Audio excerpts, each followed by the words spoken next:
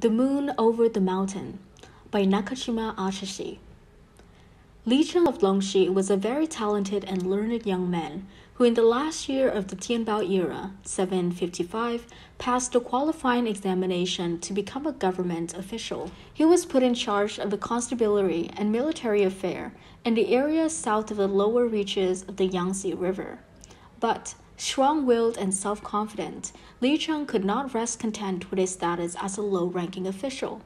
He soon resigned his office, retiring to his native Guola, where he cut off all contact with anyone outside his family and devoted his life to writing poetry. He preferred to leave a name as a poet that might last 100 years after his death to serving as a minor official who had continually to bend the knee before vulgar superiors.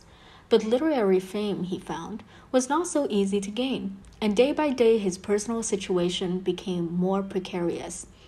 Gradually, he grew irritable. His face took on a harsh cruelty, and his body grew emaciated.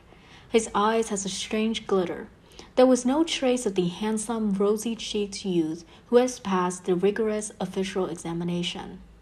After a few years, unable to bear his poverty, Li Cheng bent his principle in order to provide food and clothing for his wife and children, and set off again for the east, where he accepted employment as a local official. He did this in part, too, because he had all but despaired of succeeding as a poet. By this time, his former classmate has long since climbed the high position, and Li Cheng's self-esteem was severely wounded by having to take orders from men he had deemed dull when he himself has been so promising. A melancholy overtook him, and he grew increasingly unable to suppress a half-mad egotism. After a year under these circumstances, Li Cheng set out on official business, and having taken lodging on the banks of a river, he at last went mad. Late one night, he rose from his bed with an uncanny look on his face and rushed out of the inn, shouting unintelligible gibberish as he plunged into the darkness. He never returned, nor did searches of the nearby mountains and moors offer any clue to his whereabouts.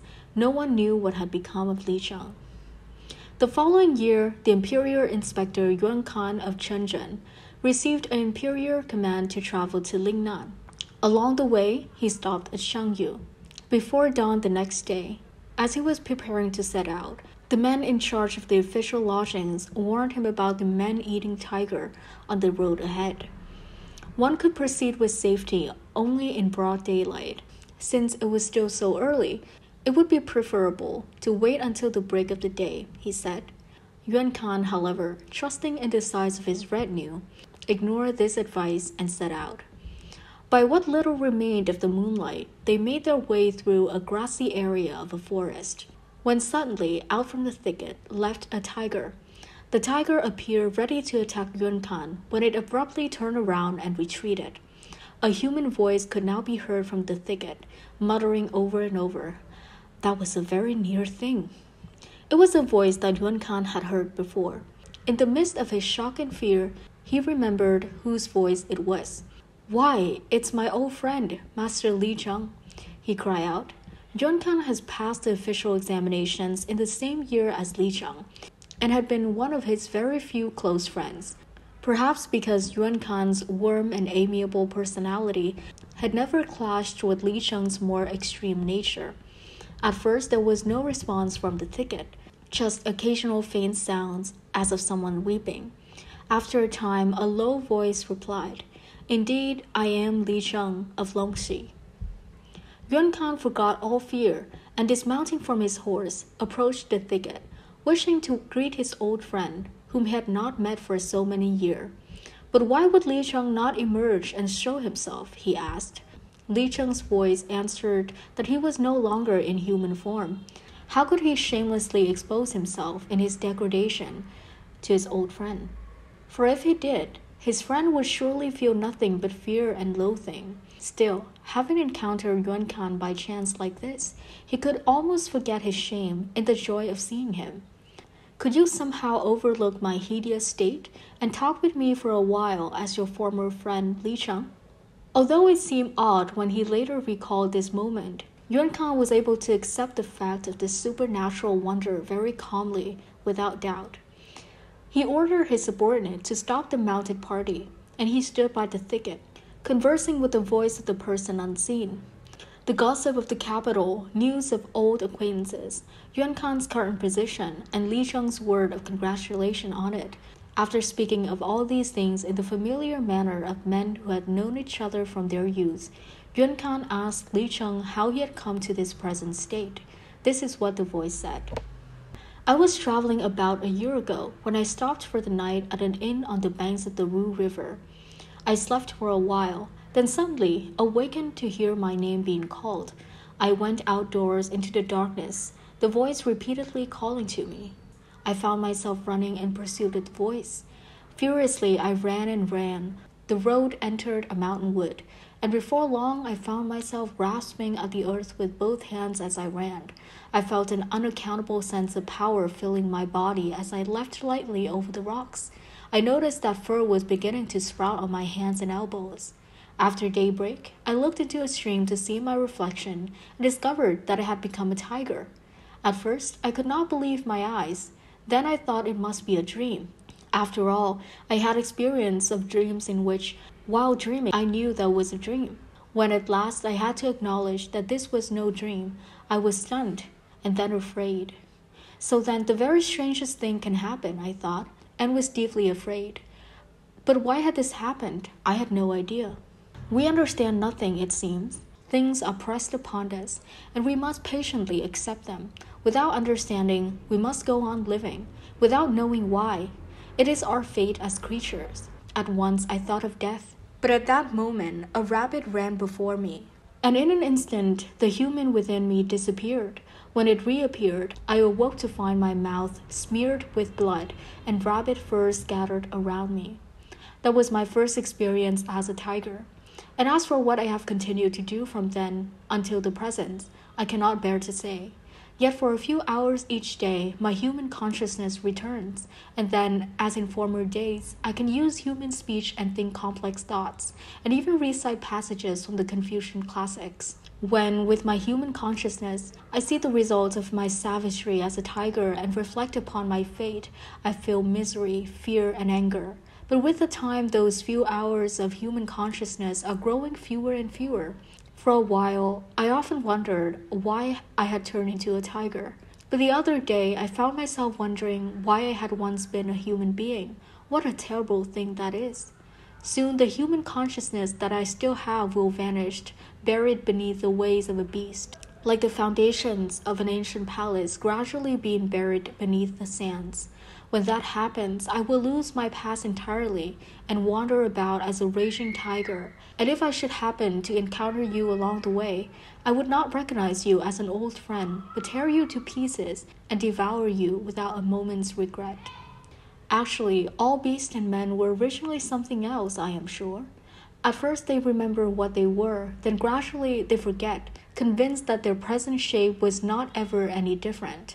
But never mind about that. If the human consciousness within me were to completely disappear, I would probably be happier than I am now. Yet the human being within fears that more than anything else. How very frightening, sad, and painful that outcome seems, that I would lose all memories of having been human. How can others understand how I feel? They cannot, unless they have experienced the very same thing. But wait, I have a favor to ask of you before I cease entirely to be human. Yuan Kan and his party listened with bated breath to the extraordinary things the voice from the thicket was saying. It went on. My sole aim in life was to win fame as a poet, but my goal has gone unachieved, and I have come to this. The several hundred poems that I wrote are unknown to the world. I doubt that anyone could even find the paper they were written on. But there are many poems that I can recite from memory, and I beg of you, please write them down and make them known. It is not that I would fancy myself a proper poet if you were to do so. No, whether the poems are good or bad, I would not rest easy on my grave without passing these poems on to later generations, since they represent the deepest passion in life, even to the point of losing my fortune and my sanity. Yuan Kan ordered one of his subordinates to take up a brush and write down what the voice from the thicket recited. Li Cheng's voice rang out clearly. He recited 30 long and short poems, elegant in expression and lofty in sentiment. all demonstrating, even upon first hearing, the poet's uncommon ability. Yet Yuan Kan, although deeply impressed, could not overcome a vague unease. There could be no question that the poet's talents were first-rate, but there was a subtle lack that kept the poems from achieving the highest quality. Li Cheng, having finished his recitation of old poems, suddenly turned to mocking himself. It is shameful to admit, but even now that I have sunk to such degraded state, I still sometimes dream that a volume of my poems rests on the reading desk of the cultivated gentleman of Chang'an. That is what I dream as I lie in my mountain cave. Is that not ridiculous? The spectacle of a man who failed to become a poet and become a tiger instead? Yuan Kan recalled the youthful Li Cheng's penchant for self-mockery and listened with a heavy heart. Well, continued Li Cheng, shall I add to the fun by composing an extemporaneous poem expressing my present feelings, just to prove that the old Li Cheng is still alive somewhere inside his tiger? May I? Yuan Kan again ordered his subordinate to take down the poem, which went as follows. Having chanced to go mad, I became a wild beast. Calamity piled upon calamity, I cannot escape my fate. Who could now withstand my fangs and claws? Yet in student days I shared your bright promise. Now I have become a beast crouching in a thicket, while you ride grandly in an official carriage. Tonight I gaze at the bright moon over the mountain, unable to sing an ode. I can only howl. By then the light of the moon had grown faint, and white dew covered the ground. The chill wind that blew among the trees told the party that dawn was near. Everyone present, forgetting the strangeness of the tale, joined in respectfully lamenting the poet's misfortunes. Li Cheng's voice went on. I said a moment ago that I did not know why I met this fate, but when I think carefully about it, I have in fact some idea why. When I was a man, I did my best to avoid contact with others. People thought me arrogant and self-important. They did not realize it was rather shyness that made me act that way. Of course, I was not without pride in my old reputation as a prodigy among the boys of my hometown. It was a timid kind of pride. I hoped to make a name for myself as a poet, but I never attached myself to a teacher or sought out the company of other poets who might have helped me to improve my skill. At the same time, I had no intention of ranking myself together with the common, unpoetic herd. But this was the result of my timid pride and a disdainful shyness. Fearing that I might not be a jewel, I made no effort to polish myself, but half believing that I might be a jewel, I could not rest content among the common clay. Little by little, I grew apart from the world and distant from others. I fed my cowardly self-respect with doublets of rage, shame, and self-pity. We are all of us trainers of wild beasts, it is said, and the beast in question are our own inner selves. In my case, the beast inside was my self-important sense of shame. That was my tiger, and it damaged me, brought sorrow to my wife and children, wounded my friends, and in the end changed my outward form into this animal that befits my inward state. I realize now I wasted what little real talent I had. With my lips, I repeated the old saw that life is far too long to do nothing, but far too short to do something of value. But all there was in me was a coward fear that my lack of talent might be revealed, and a lazy hatred for taking the pains needed to nurture it.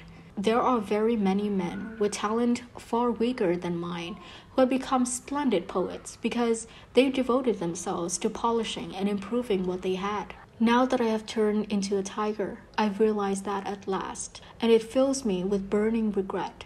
I can no longer live as a human being. Even if I could compose in my mind the most wonderful poem, how could it ever be published? And my mind itself is becoming more like a tiger's with each passing day. What shall I do with my wasted past? When the pain is too great to bear, I climb up to the crag at the top of the mountain and howl into the empty valleys. I want my burning sorrow to be known. Last night, I howled at the moon from that same spot, hoping that someone might somehow understand. But the animals, when they heard my voice, crouched on the ground in fear. And the mountains, trees, moons, and the dew know only that a tiger has gone mad and is roaring in his rage. I could leap up to the heavens or throw myself to the ground, lamenting. Yet there is none who understands what I feel, just as there was none who understood my vulnerable heart when I was a human being. If my fur looks wet, it is not only with the night dew. At last the surrounding darkness began to fade. From beyond the trees came the mournful sound of a horn announcing the dawn. And now we must say farewell, since the time of my madness, the time when I must return to my tiger state is near, said Li Cheng's voice. But I have yet another favor to beg before we part. It concerns my wife and children, still in Guola. Of course, they know nothing of my fate. After you return from the south, could you tell them that I have died? I do not want them to know anything of what has happened between us today. And although it is presumptuous of me, I beg you, have pity on their abandoned state and do what you can so they do not die of cold and hunger by some roadside. It would be a debt of gratitude I can never hope to repay. Li Cheng having spoken these words, a loud cry came from within the thicket. Yuan Kan was in tears as he assured his old friend that he would do what was asked, but Li Cheng's voice resumed a tone of self-mockery. Were I human in the least, I would have begged this favor before anything else. A man who is more concerned about his wretched poetry than about his wife and children deserves the face of becoming a tiger. Li Cheng then warned Yuan Kan that when he made the return journey from Lingnan, he must take care not to come this way. By then, Li Cheng's madness would have returned, and unable to recognize his old friend, he might well attack him. Finally, Li Cheng asked Yuan Kan that when he reached the top of the hill 100 paces ahead, he looked back in this direction. Li Cheng wished to show him his present form once more. It was not to impress Yuan Kan with his power, but rather by showing him the hideous beast he had become, to ensure that Yuan Kan would have no desire to pass this way in order to meet him again.